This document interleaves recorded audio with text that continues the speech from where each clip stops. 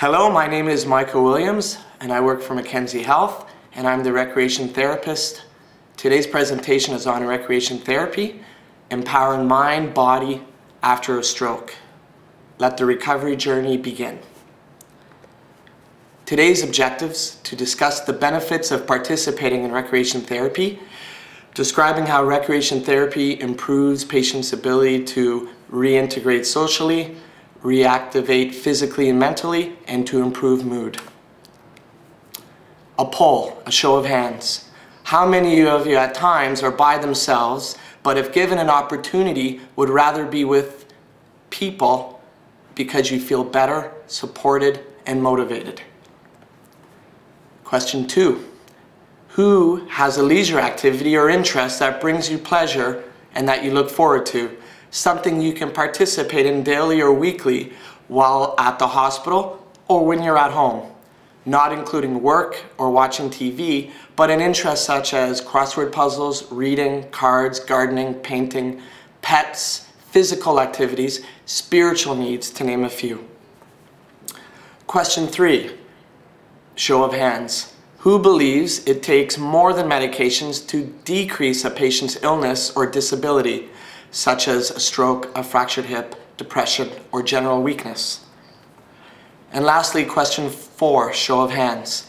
Do you feel a patient's recovery could be assisted and enhanced by staying more active physically, socially, intellectually, and spiritually with other people going through the same or similar illness as your own? Recreation therapy's purpose.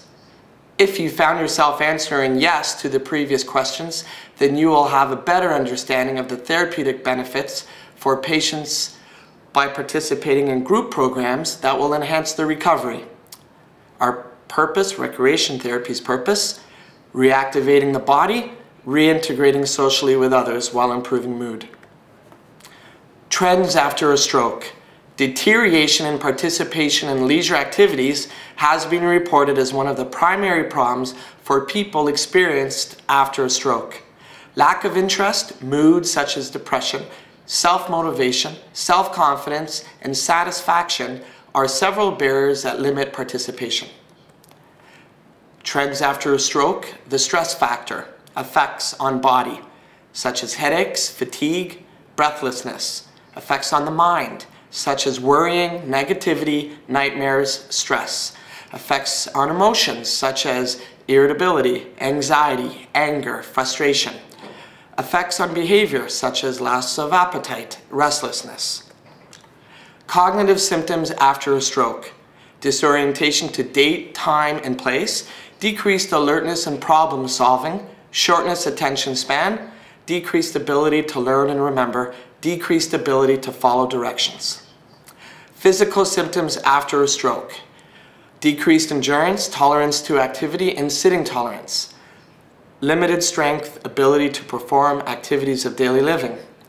Impaired focus, concentration, and impaired balance. Psychological and social symptoms after a stroke. Depression, sadness, isolation, loss of confidence, fear, anger, frustration, stress, loss of independence, damaged self-image, uncertainty about the future, and decreased sense of control. Treating symptoms with an activity-based strengths model approach. By using the patient's strengths, what they can achieve post-stroke, and reinforcing these abilities, we set out together on a recovery journey. The patients may make small gains early on while looking towards larger gains in the future. Goal setting, achievements made, stress self-evaluation, and resource awareness are all discussed regularly. Treating post-stroke symptoms if medically stable to participate. The common symptom: low activity tolerance. Building towards out of bed 1 to 3 hours of therapy for deconditioned or depressed patients, working on improvements like strengthening, endurance, balance, transfers, ambulation, cognitive stimulation, and mood enhancement. Filling the gap, GAP, recharging the batteries, providing 1 to 3 hours daily of opportunities for patient leisure time when not in OT, PT, or SLP services. Filling the gap continued. Filled with purposeful reactivation and reintegration techniques, GAP, group activity participation focused, to improve functional abilities that minimize or eliminate the effects of illness, disability, while improving mood, establishing a positive outlook, and quality of life. Treatment sessions. Daily group sessions are offered that empowers patients to achieve and build on diminished skills such as memory, improved cognitive, physical functioning, social skills, and mood enhancement. Treatment sessions continued. Recreation therapy is a form of therapy treating patient symptoms. However, like all other therapies, it is not a cure. The benefits are tremendous. Just ask any of the patients who have participated already in these group treatment sessions. Recreation therapy morning program. Mondays, 10 o'clock to 11 o'clock, movement to music group. This group has many benefits, including physical skills enhancement, range of motion, gross fine motor skills, and hand-eye coordination. Recreation therapy morning group continued. Tuesdays, 10:30 to 11:30, spiritual wellness songs of faith group.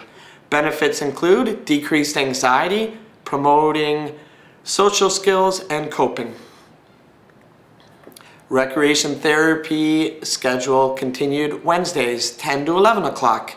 Cognitive cardio. Benefits include memory, problem solving, orientation.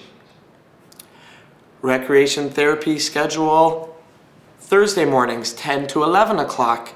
Brain fitness. Benefits include multitask, mind-body task, improving concentration, focus, and attention to task.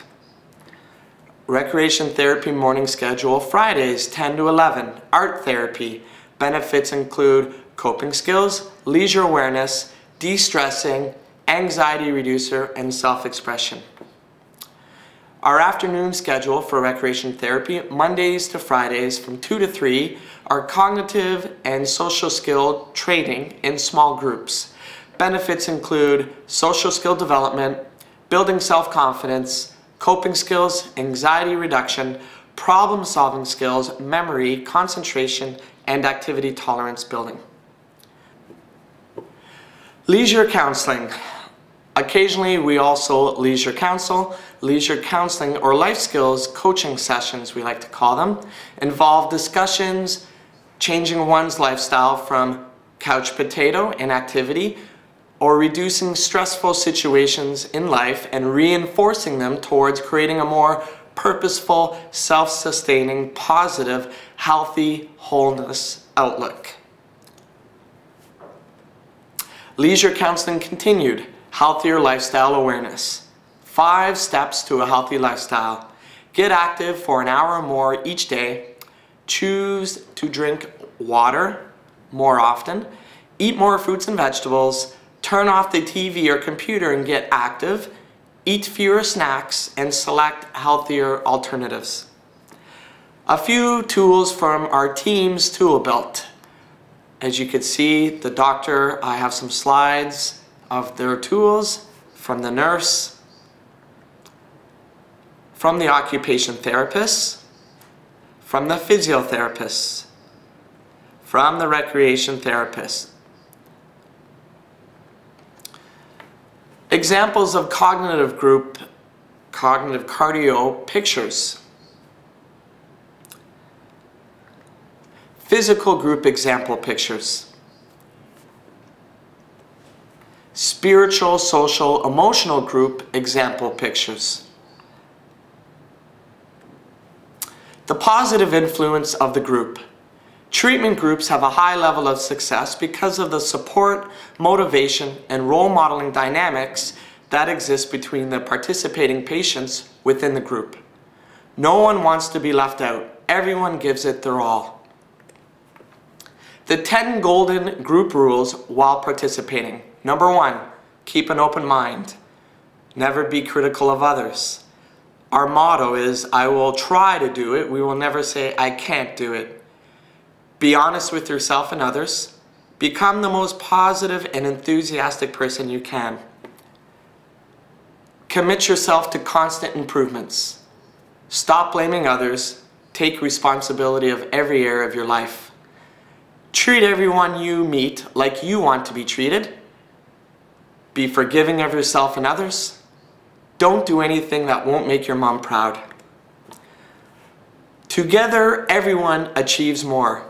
T-E-A-M, team. Patients and staff working as a team or partners to achieve a common goal, the patient's health and well-being. Criteria for admission into recreation therapy. The patients must be willing to participate in group sessions. The patients cannot have cognitive behavioral concerns that are disruptive to the group. The patients must be able to tolerate 1 hour minimum of group activity. The treatment will have potential for desired outcomes such as improving functional levels, mood, and social skills. Frequently asked questions. How can I get referred to recreation therapy groups? Referrals can come from healthcare professionals, family, or the patients themselves. Who will transport me to the group? That will be the recreation therapist or our volunteers. How long can I participate in the groups? That can be as long as you're willing to participate. 1 week, 2 months, 3 months, for the whole length of your stay in the hospital. What is the size of your groups? In the mornings, our typical group size runs from 8 to 10 patients, and the afternoons are smaller, 4 to 6 patients. Question 5, are there services in the community that when I am discharged from the hospital, I am allowed to continue to participate in activities and programs as independently as possible? The answer to that question is yes. Contacting the Community Care Access Center, having a case manager, will link you to other services such as adult day programs.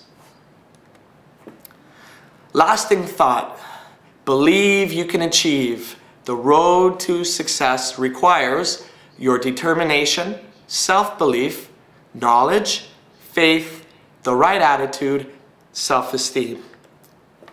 Thank you very much, and remember, believe, belong, and become.